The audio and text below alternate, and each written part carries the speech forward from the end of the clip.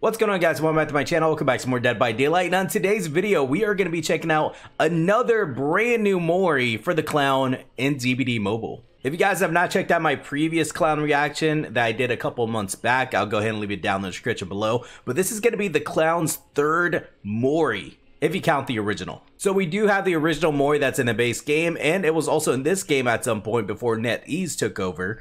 And then we have the NetEase clown Mori version, and now we have this one, okay? Now we have this brand new Mori that they just released not that long ago. And just like in previous videos, they're showing off this brand new Mori with the brand new outfit collection that they have released for the clown. So let's go ahead and get started.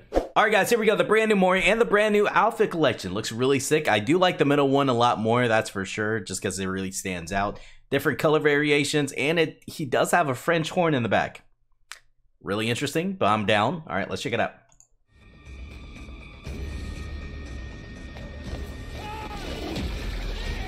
My man's drowning him in tonic.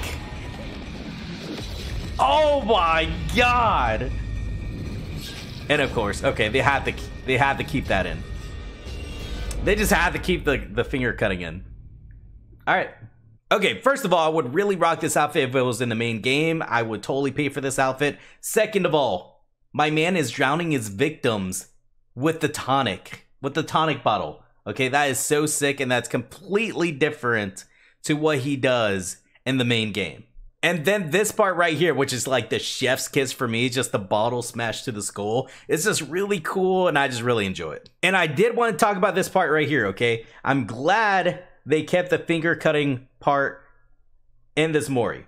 Okay, I'm glad they stuck to the roots, but there is one huge difference when it comes to this Mori and the original Mori. And that difference is, in this one, he does not put in his mouth and licks all over the finger, okay?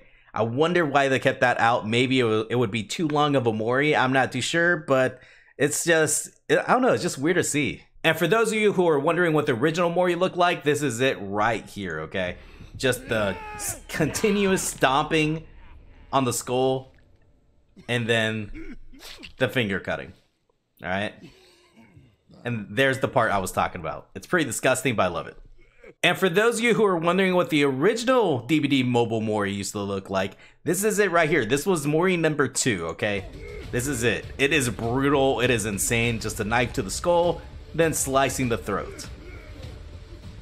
And of course, the finger cutting. There we go. That's it.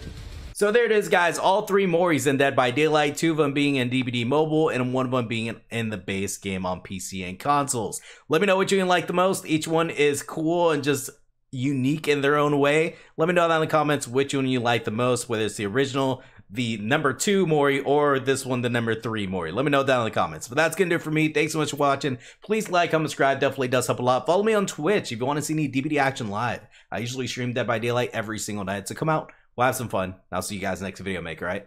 Later.